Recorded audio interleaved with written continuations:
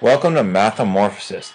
The object of the game is to help a caterpillar turn into a butterfly by using your addition and subtraction skills. This is our first game designed specifically for pre-K. So click play. Choose whether you want to do addition or subtraction. For addition, there's sums up to 9, and subtraction, all problems are from 9. I'm going to choose addition, hit start. And I start my life, and day 1 is an egg.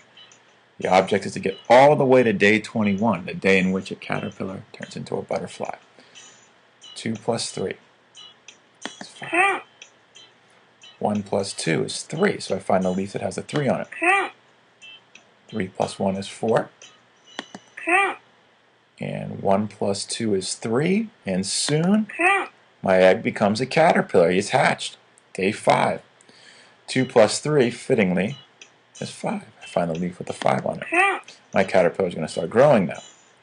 5 plus 4 is 9.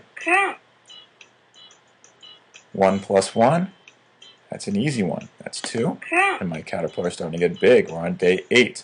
4 plus 2 is 6.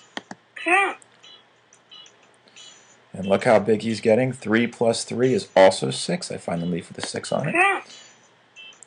I'm really getting big now. And 1 plus 3 is 4. And now I'm really big. 1 plus 4 is 5. I find the leaf with a 5 on it. Click. Now I am a chrysalis.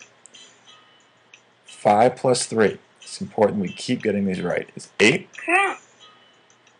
2 plus 2 is 4. And I can start to see through the chrysalis a little bit. 3 plus 1 is 4. 3 plus 3 is 6. 3 plus 3 is 6 again. I'm already on day 17. I can really see through that chrysalis now. 5 plus 2 is 7. 3 plus 3 is 6. On day 19, 4 plus 2, 6. And 3 plus 2 for day 21 is 5. And a beautiful Luna moth comes out. I have successfully helped my caterpillar become a beautiful, beautiful moth. And just for good measure, 3 plus 1 is 4. I have won a gold medal. It's important to remember that every time you finish the game, a different kind of butterfly will show. So that time you saw a Luna moth.